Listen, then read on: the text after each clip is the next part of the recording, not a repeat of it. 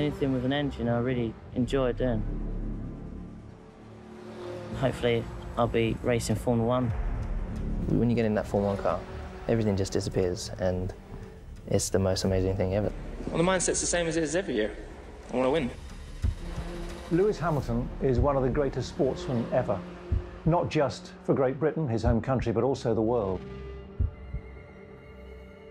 All those years ago, we were sitting in the back of a trailer in you know, a little Cavalier and everything. We could never have imagined being in here.